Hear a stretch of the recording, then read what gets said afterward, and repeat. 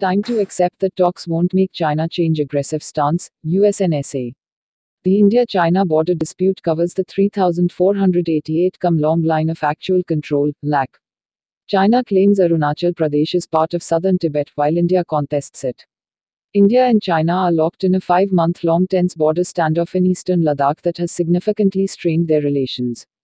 China has attempted to seize control of the line of actual control, LAC, with India by force as part of its territorial aggression, US National Security Advisor has said, underlining that time has come to accept that dialogue and agreements will not persuade Beijing to change.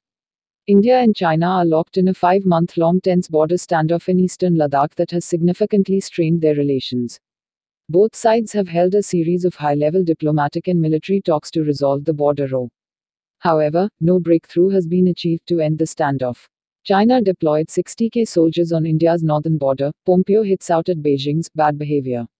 CCP's, Chinese Communist Party, territorial aggression is also apparent on its Indian border where China has attempted to seize control of the line of actual control by force, US National Security Advisor Robert O'Brien said in a remark on China early this week in Utah.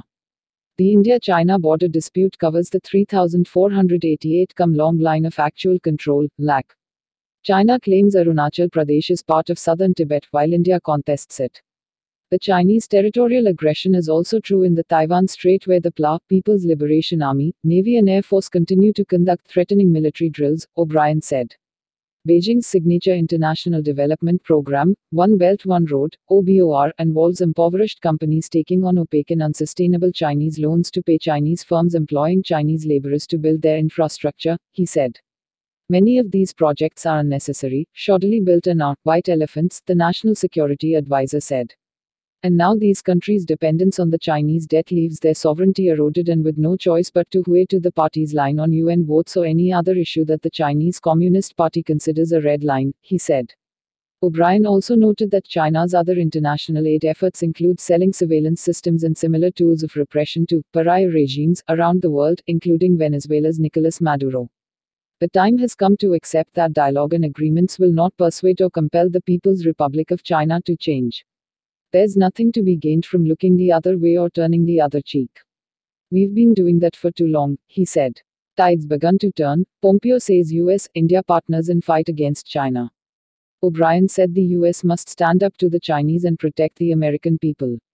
We must promote American prosperity, practice peace through strength and advance American influence in the world, he said, adding that under President Donald Trump's leadership that is exactly what the US has done. O'Brien said the Trump administration has adopted a competitive approach to China. That approach, he said, has two primary objectives.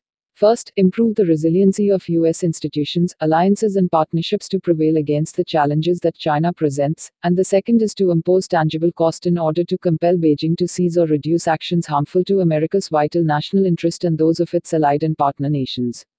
President Trump has taken decisive action to meet these objectives. He is working to prevent companies that answer to the CCP's intelligence and security apparatus, O'Brien said. Citing examples, he said Chinese telecommunications giants Huawei and ZTE have been prevented from accessing Americans' personal and private data and national secrets. The Trump administration, he said, has also imposed import and export restrictions on US semiconductor technology and other exports going to Huawei and similar Chinese telecommunications corporations. Our democratic partners are starting to follow. Just last month, the UK joined democracies such as the Czech Republic, Denmark, Latvia, Estonia, Lithuania, Poland, Romania and Sweden in committing to using trusted suppliers to build their future 5G networks, O'Brien said. Carriers like Jio in India, Telstra in Australia, SK&KT in South Korea, NTT in Japan, and others have prohibited the use of Huawei equipment in their networks. The Trump administration is investigating and prosecuting the economic espionage aggressively, he said.